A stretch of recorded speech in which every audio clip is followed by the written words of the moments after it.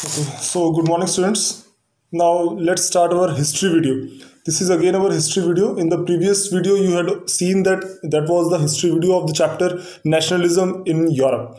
Now we shall continue this video with the history subject, and the chapter will be same, the nationalism in Europe. Is that clear? And now in this video we shall start our next topic, that is the exceptional case of England. You can take out page number 21 22 in your textbooks. ठीक है जी? The strange case of Britain. Now we shall discuss this topic, page number 21 in your textbooks. Now the topic is the strange case of Britain. Why I am saying so, the strange case of Britain, because in the previous videos, in the previous topics, you had seen that in all of the European countries, whether it is France, whether it is France or Netherlands or Italy, Germany, all of those European countries were the countries having monarchies, which is not stable. Anytimes some person is coming, other times some person is coming. But in the case of England, there is monarchy, not only monarchy, but the constitutional monarchy. I think you all have listened it. You all have studied it in 9th class also. That what is constitutional monarchy? That when the king or queen is just a nominal head, and the real head is the prime minister and his council of ministers. So that is why we are saying that there is a stable democracy and constitutional monarchy in the country known as Britain. That is why we are saying that there is a strange case of Britain. So we shall discuss it now, that why the case of Britain is so strange. Please see. British Isles contained 4 islands, that is England, Scotland, Wales and Northern Ireland. देखो बच्चों, I want to tell you one thing, that England is a small country, but United Kingdom of England contains 4 countries. Just listen once again. There are 4 parts in United Kingdom of England. First one is England, second is Scotland, third is Wales, and fourth one is Northern Ireland. These are the 4 countries. These are the 4 countries that comprise, that make the Great Britain, that makes the Great Britain or the United Kingdom of England. Whenever you talk about United Kingdom of England, then you talk about these 4 countries: England, Scotland, Wales and Northern Ireland. This United Kingdom of England is also known as Great Britain, because England means a small territory of UK. But 4 countries, England, Scotland, Wales and Northern Ireland, means Britain or United Kingdom of England. Now, how did these 4 countries became united? Or in other words, how did England became Great Britain? The answer is the Act of Union. The Act of Union 1707 has resulted in the foundation of United Kingdom of England. Please write down a question. Please write down the question, Acho. Write a short note on the Act of Union 1707. Write a short note on the Act of Union 1707. और करके लिखो. Write down or how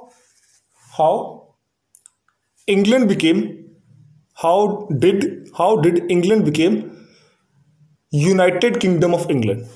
How did England became the United Kingdom of England or Great Britain? For 1 marks or 3 marks. चलो. The people, next topic is बच्चों, the people of Scotland tried to get independence, but they were failed. I want to tell you that England forcibly captured this part, that is known as Scotland and Northern Ireland. These were united countries. These 2 were united countries, England and Wales. These 2 were united countries. But England and Wales forcibly occupied Scotland and Northern Ireland. The people of Scotland tried to got independence. That is known as Scottish War of Independence. But that Scottish War of Independence failed, and that's why Scotland also became the part of Great Britain.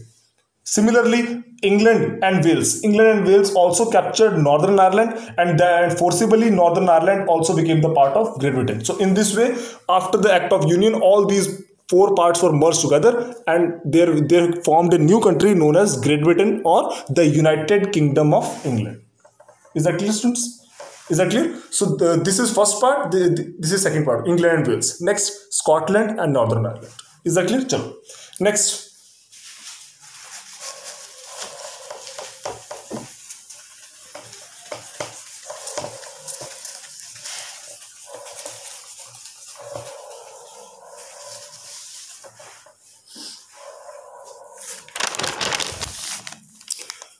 देखो बच्चों, I had told you that people of Scotland tried to got independence, but they were failed. Similar was the case of Ireland also. The people of Ireland also, ठीक है ना, Irish people, okay, Irish people also tried to gain independence, but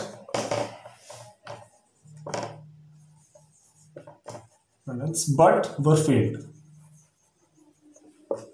But were failed, and that's why Ireland. That's why Ireland was also forcibly merged into the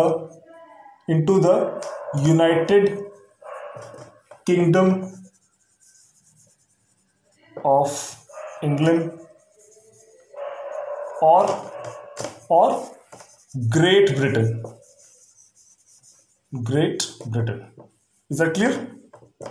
Sure. Next. Now, when Ireland became the part of United Kingdom of England or Great Britain, then what did it resulted for Ireland?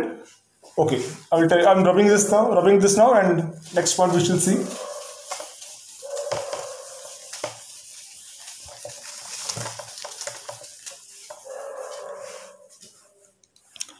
When Ireland became the part of Great Britain or United Kingdom of England, then this resulted to the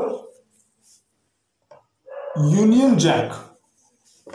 Union Jack became the flag of Ireland. Ireland also. You all know that Union Jack is the flag of Great Britain. You all have seen this flag, no? This flag.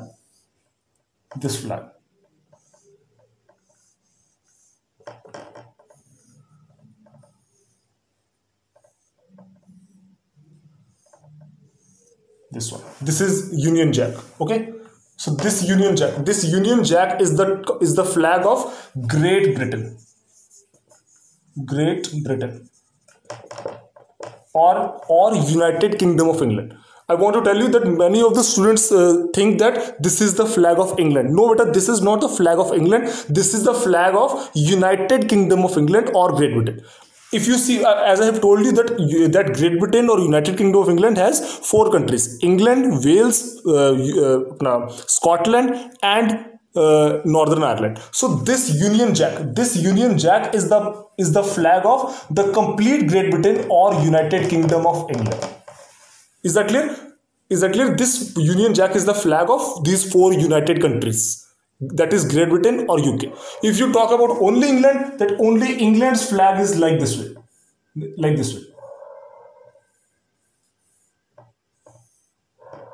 This one. This is the flag of only England. Okay, but this flag is the flag of Great Britain or United Kingdom of England. This one. This is the flag of only England. So this is the difference between Great Britain and England. Okay, so when Ireland became the part of United Kingdom of England or Great Britain, then this Union Jack also became the flag of Ireland also. Is that clear? Chalo. Next.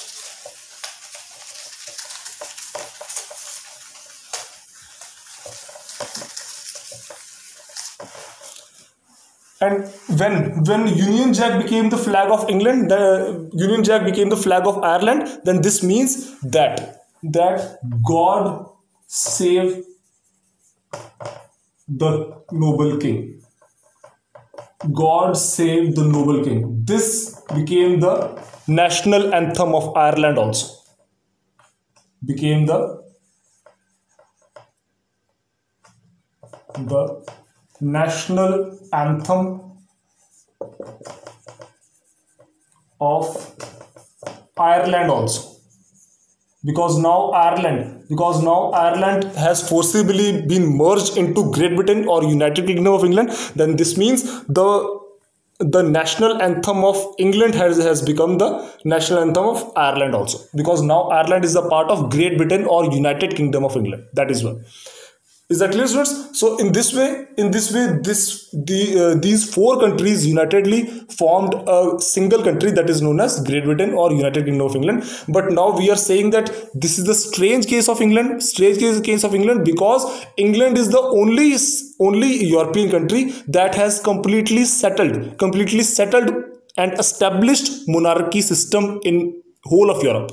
In other countries like France, the monarchy is coming or going. Sometimes monarchy is coming, sometimes people government is coming. In Germany, in Italy, any of the European country, you can say monarchy was not so much established. Even people's rule, democracy was not so much established. But in the case of England, monarchy was also established and people's rule was also established. That is why it is known as constitutional monarchy.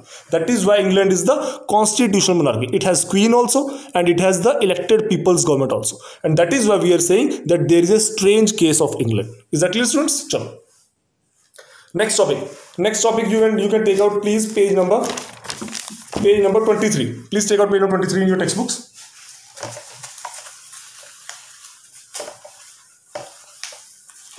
देखो बच्चों, next topic is visualizing the nation.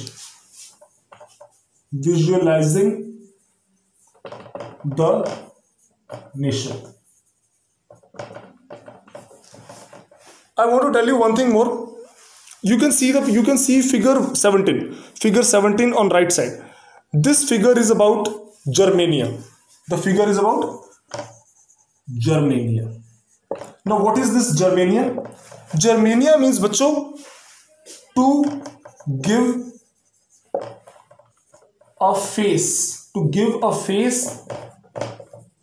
the country, like a living being or human being. Is that clear? Just like we have seen the case of our own Bharat Mata. अब हमने भारत माता का case देखा हुआ है, उसमें हम क्या है, भारत माता को एक लेडी के रूप में, एक औरत के रूप में दिखाते हैं, और औरत के रूप में उनको एक हमने चेहरा दे रखा है. We have given a face to our country like a living being, like a living lady, and that we call Bharat माता. Similarly is the case of this Germania. Similarly is the case of this Germania.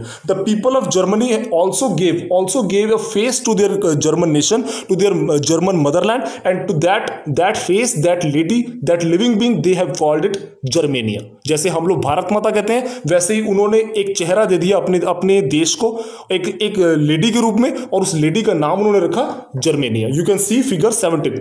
Now who has drawn this picture? Underline please, Philip Waite. Below the figure you can see the name is also written Philip Waite in 1848. ठीक है जी. 1 mark से question लिख लो. Write down question for 1 mark. Who created Germania? Who created Germania and when? Who created Germania and when? Answer is Philip Waite. Philip Waite 1848. Answer आपकी book में लिखा हुआ है, जहां पे फिगर बनी है उसके नीचे Philip Waite in 1848. ठीक है जी. एक और क्वेश्चन लिख लो. Who was Germania? ऐसे लिखो, Who was Germania? जर्मेनिया कौन है? जर्मेनिया क्या बच्चों? लिख लो अगर लिखना आंसर. ऐसे लिखो, जर्मेनिया इज द डिपिक्शन. लिख लो answer. Germania is the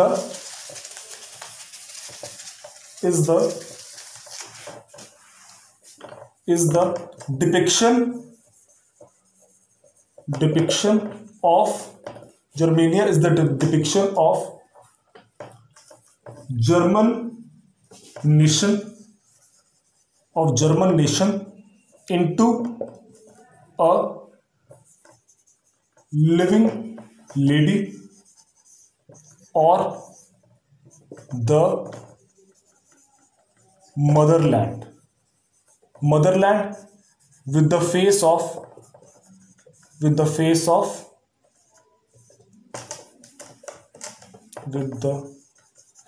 of a human being. With the face of a human being, एक जीते जागते इंसान के रूप में, एक जीते जागते इंसान के रूप में जब अपने देश को उन्होंने दिखाना शुरू कर दिया, जिसने के जर्मनी का फ्लैग उठा रखा है, उसको हम लोग बोल रहे हैं जर्मेनियन। पहले यहां तक लिख लो, with the face of human lady, with the face of human being, full stop. आगे साथी लिख लो, साथी लिख लो,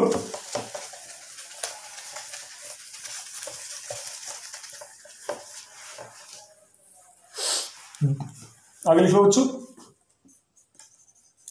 दिस लेडी, कॉमर्स में लिखना इसको, दिस लेडी होल्ड्स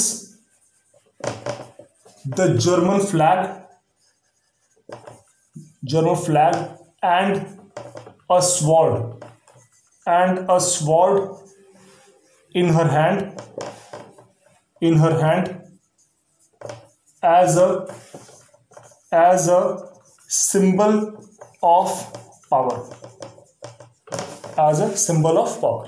ठीक है जी, इसके एक हाथ में तलवार है और एक हाथ में जर्मनी का झंडा है, मतलब। और what does this sword represents? This sword represents power, symbol of power. Is that clear? कि जो जर्मन मदरलैंड है, that is not powerless but she is powerful. That's why she is holding a German flag, also she is holding a sword. That means she is not powerless, she is powerful. That is known as Germania. Is that clear students? बिल्कुल आप भारत माता की तरह समझ सकते हो, same case of India.